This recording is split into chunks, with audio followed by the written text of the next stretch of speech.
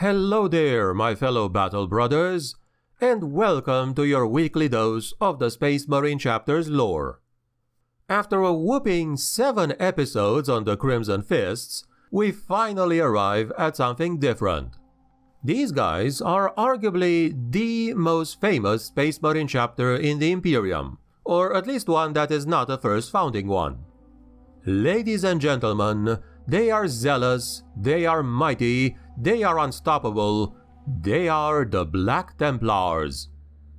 Goes without saying that this chapter has a lot of lore behind them, probably even more than the Crimson Fists.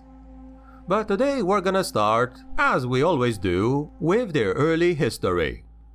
Do stay until the end and vote on a future topic too. I am your host, the Grimdark Narrator, and without further ado, let us proceed, shall we? Once upon a time, at the Siege of Terra during the Horus Heresy, there were many champions of chaos arising from the ranks of the traitors. It was during this time that the Primarch of the Imperial Fists, Rogel Dorn, chose the Imperial Fist's first captain Sigismund to become the Emperor's champion. Captain Sigismund was given the best armor and weapons that the Legion had, and he swore a holy duty to seek out and destroy all the foul champions of chaos that he could find. He did that by challenging over 24 of them to a duel and slaying them or banishing them back into the Immaterium. At the end of the Horus Heresy, as most of you well know, each of the legions was broken down into smaller organizations known as chapters, each one composed of 1,000 warriors. This was part of a plan to spread the power of the Imperial Armed Forces so that no one man could bring to bear the influence that the War Master Horus had over his Space Marines. Rogel Dorn, the Primarch of the Legion responsible for the defense of Terra, initially refused to have the Legion broken down. He even fought with his fellow Primarch Robut Guilliman over the problem, going so far as to calling Big Bobby G a coward. But Guilliman would have none of it and in turn accused Dorn of heresy and disloyalty to the Emperor. The Primarchs Leman Russ and Vulcan would favor Dorn's approach, while Jagatai Khan and Korax of the Raven Guard supported Guilliman's position. It was only after an attack on an Imperial Fist vessel, the cruiser Terrible Angel, by the Imperial Navy of all people, and the threat of a new civil war between the Legion of Dorn and the newly formed successor chapters of the other founding legions, that he finally decided to relent and allow the Imperial Fists to be divided. And so, the surviving Imperial Fists were split into 4 main chapters during the second founding. The youngest of them were the Crimson Fists. The chosen warriors of Dorn remained the Imperial Fists, and the Orbital Assault Specialists were long believed, although erroneously, to have become the infamous Soul Drinkers chapter.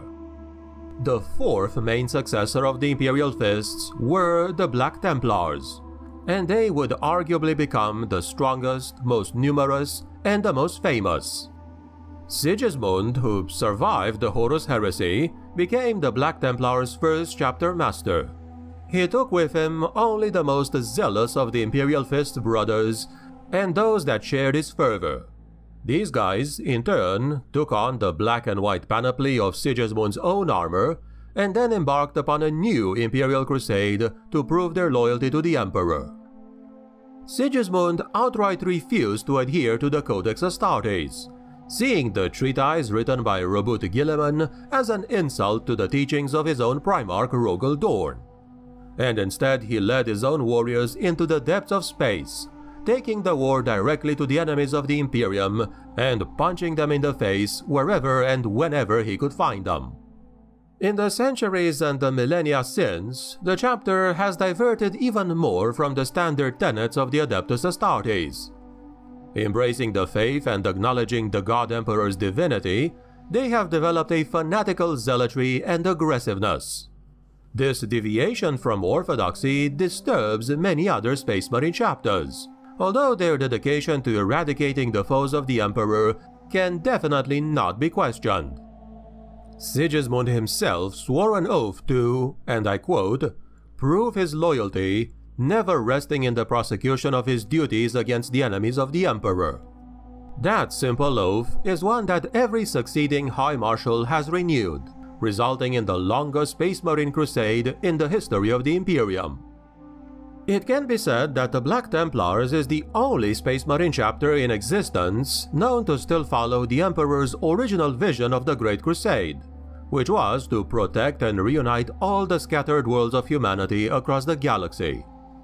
Of course, there are other crusading chapters out there, but arguably none which has been doing this 24/7 for the last 10 millennia.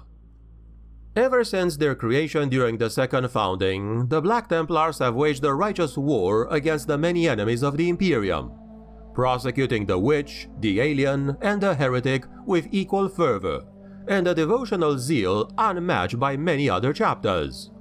Smaller crusades are in turn created in the confines of this one great crusade, and some of the early notable Black Templar crusades are as follows.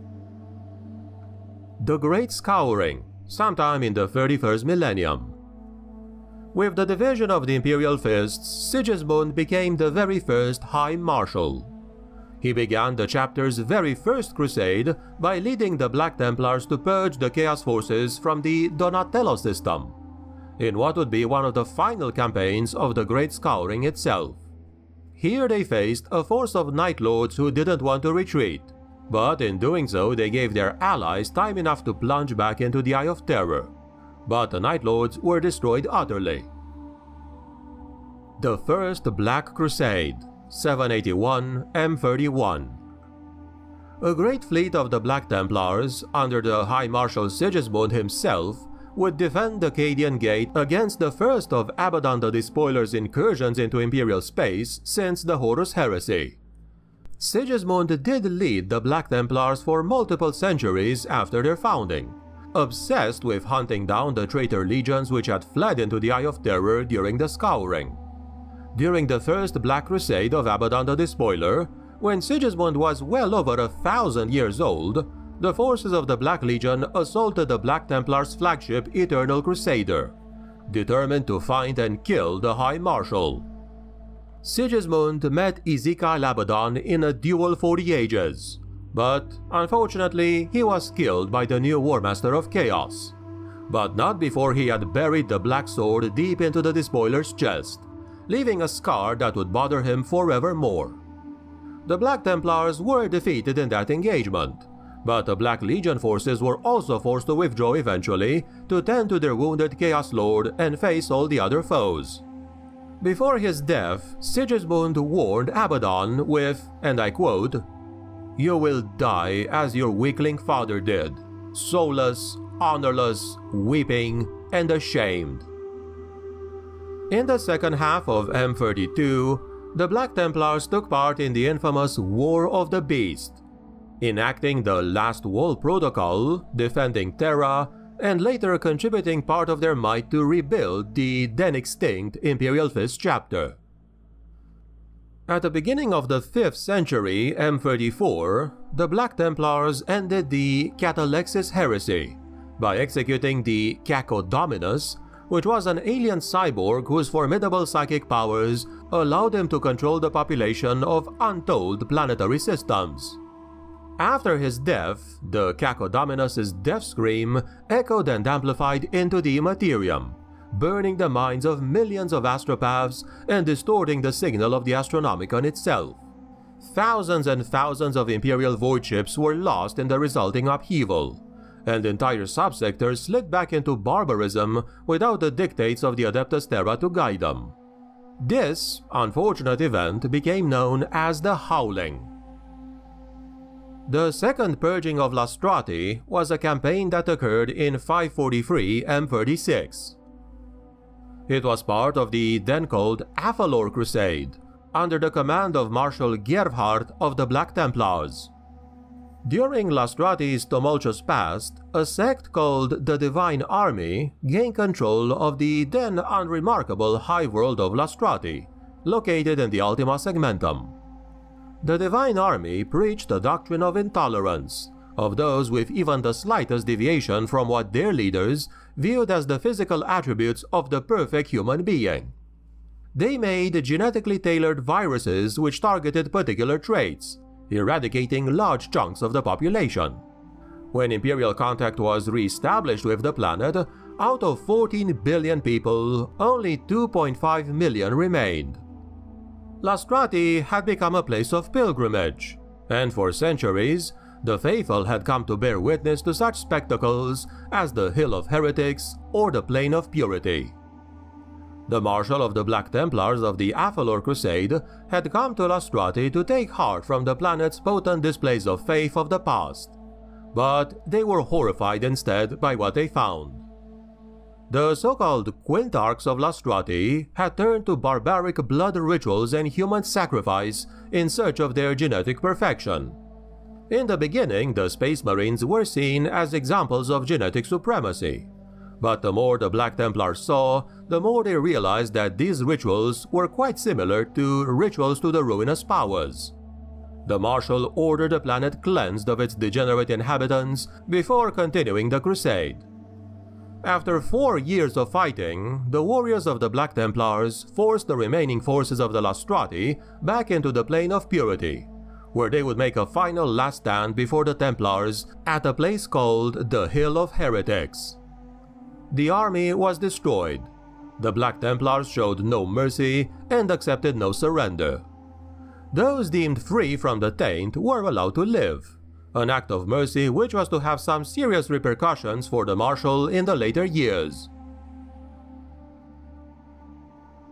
For today's poll, I am not gonna make you choose another chapter, but you can choose between 3 aspects of the Black Templars to cover next. Option A would be more famous crusades, Option B, their organization, or Option C, their recruitment. To vote, just write down your choice in the comments below.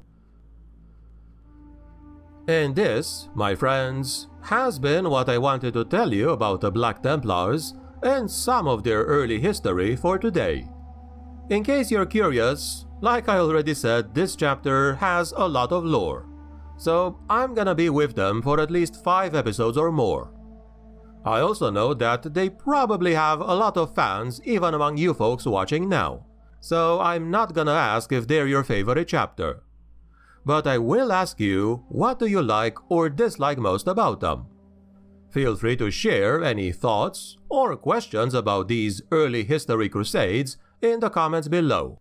If you found the episode informative or entertaining, please click the like, share, and subscribe buttons for future content. Thanks a lot for watching to the end, and I wish you a healthy and awesome day. The Emperor protects.